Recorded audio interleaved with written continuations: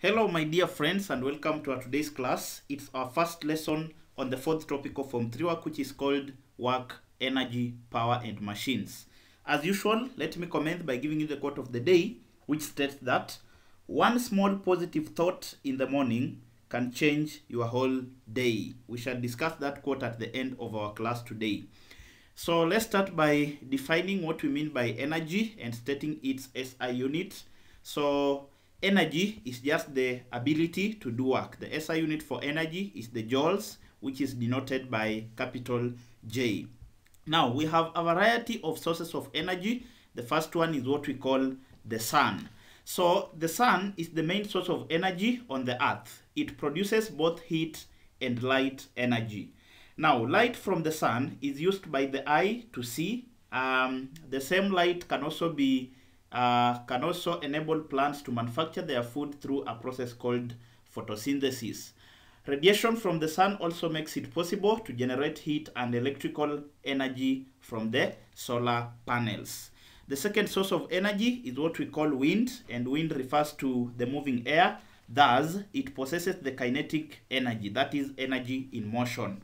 So this kinetic energy from the wind is used to rotate windmills for pumping water, and the same wind energy can also be used to rotate windmills which can be connected to a conductor that is placed within a strong magnetic field. Now remember that when a conductor is rotated within a magnetic field, an electromotive force is induced in that particular conductor by the process called electromagnetic induction, which we shall discuss in chapter 4 of Form 4 work. Then the third source of energy is what we call geothermal energy. So when underground water is exposed to immense heat, when underground water is exposed to the immense heat inside the earth's crust, the water boils and turns into steam, which rapidly flows out of the earth's surface under very high pressure and with a lot of kinetic energy. So this kinetic energy is used to turn the turbines in a geothermal power station. So these turbines in turn rotate conductors within a magnetic field, hence generating electricity by the same process of electromagnetic induction, which we shall discuss in Form 4. Then the fourth source of energy is what we call the high dams and waterfalls, whereby water in high dams contain potential energy, that is the energy at rest. So as the water flows from the dams, the potential energy is converted into kinetic energy, that is energy in motion, which is used to turn the turbines in hydraulic power stations to produce electricity by the same process of electromagnetic induction. Then the fifth source of energy is what we call the nuclear energy or atomic energy. So here, when the unstable nucleus of the atom is split through the reactions known as the nuclear fission, energy is released. We shall differentiate between nuclear fusion and nuclear fission under radioactivity. That is the last chapter in Form 4 work. So that is when the unstable nucleus of an atom is split through reactions known as the nuclear fission, energy is released. So this energy is used to heat water to produce steam at very high pressure. So the steam is then used to drive the turbine so as to produce electricity by the same process of electromagnetic induction. Then our second last source of energy is what we call the oceans, whereby tides and waves in oceans possess kinetic energy, that is energy in motion, which is used to turn the turbines. So as the turbines are turned, they are connected in such a way that as the turbines turn, they also rotate a conductor within a magnetic field. Then from electromagnetic induction process, we shall see that whenever a conductor is rotated within a magnetic field, an electromotive is induced, hence electricity is produced. Then our last source of energy is what we call the fuels. So fuels are simply substances which when burned, they produce energy. For example, we have the wood, we have the charcoal, we have petroleum, coal, and even the natural gases. So basically, those are the main sources of energy. Then sources of energy can also be categorized into renewable and non-renewable sources. So renewable sources of energy are the source of energy which can be recycled or reused without getting exhausted or depleted. Examples of renewable sources of energy include, we have the solar energy, geothermal energy, the wave energy or the tidal energy, and also the windmills or the aero generator. So remember, the renewable sources of energy are usually the natural sources of energy. That's why they cannot be depleted. For example, the sun. The sun will never get depleted because it is naturally available. We also have the geothermal energy, the wave or the tidal energy, because water is also natural.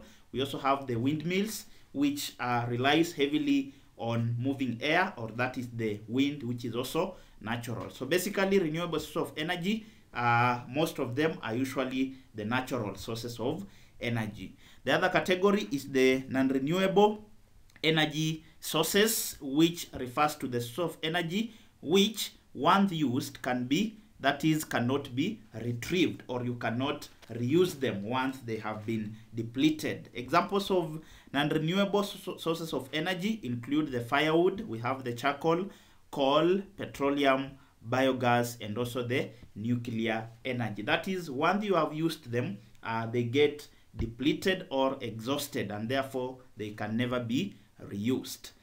Next, we look at the forms of energy. So basically, we have 5 main forms of energy. The first form of energy is what we call the chemical energy.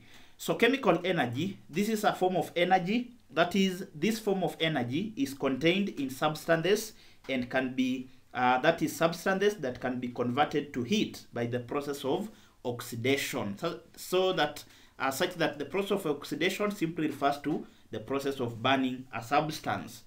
And also, under this chemical energy, that is chemical energy is also found in foods, oils, charcoal, coal, firewood, and also biogas. The second source or the second form of energy is what we call the mechanical energy, and we have 2 main categories, that is the potential energy and kinetic energy. Remember, kinetic potential energy is contained in substances which are at rest at some height from the ground. Then kinetic energy is simply energy possessed by bodies which are in motion. So mechanical energy, there are 2 types. We have namely, we have the potential and kinetic energy.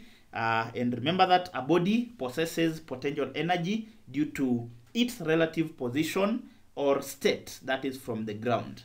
So a body at a given height from the ground has a gravitational potential energy, while a stretched or a compressed spring possesses what we call the elastic potential energy. So a body in motion possesses what we call kinetic energy.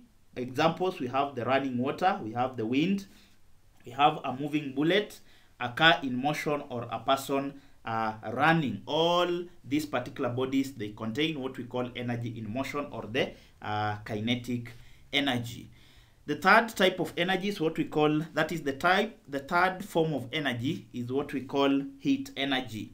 And heat is just a form of energy that flows from one region to another due to the temperature difference. Remember, if you have 2 regions whereby one region maybe has a temperature of 20 degrees Celsius, then the other region has a temperature of 10 degrees Celsius, then heat will flow from a region of high temperature, that is from 20 degrees Celsius, to a region of low temperature of 10 degrees Celsius. And whenever the temperature is the same at 2 points, then it means there won't be heat energy flow. So heat energy is a form of energy that can only flow from one region to another because of a temperature difference. Then heat energy is produced by burning fuels, electrical current. It can also be produced by radiations from the sun, and also friction, among other sources. Then our second last source of energy is what we call the wave energy, which refers to, it has a variety of forms.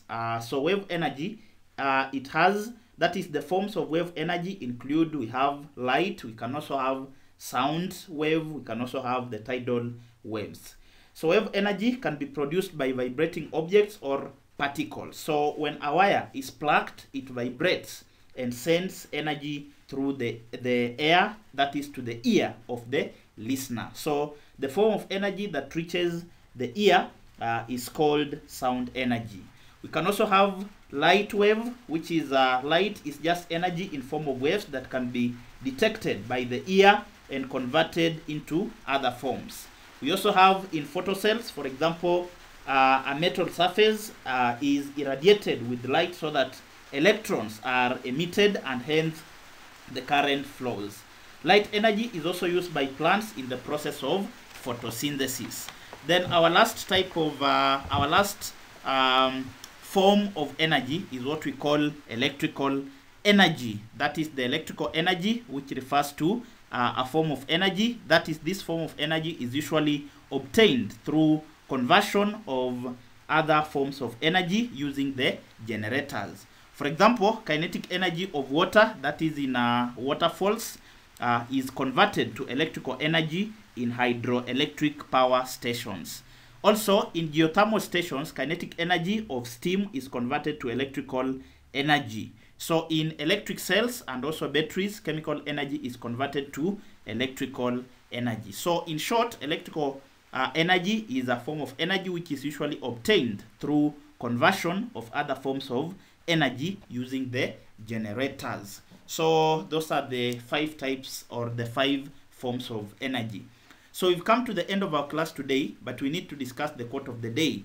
The quote of the day stated that one small positive thought in the morning can change your whole day. So the quote is reminding us the importance of kicking off our day with optimism, positivity, and gratitude. The quote is also encouraging us to set good intentions at the beginning of each day so that our actions will be geared towards gratitude, kindness, and compassion. And lastly, recall that when our actions are based on good intentions, then our souls will always have no regrets, because something that you did with a good intention, you cannot regret the consequences of such an action. Thank you very much for accompanying me until the end of this particular lesson. I do not take it for granted. In case you are new to the channel, kindly hit the subscription button and also turn on the notification bell so that whenever I upload a new video, you will get a notification. Also, if you know any student or anyone that you honestly think could benefit from this content, kindly refer them to Kind Tuition Academy. Thank you very much for your continued support. I'm receiving a lot of positive comments from you people. I do not take it for granted. I really appreciate. So until next time, this is Kind Tuition Academy.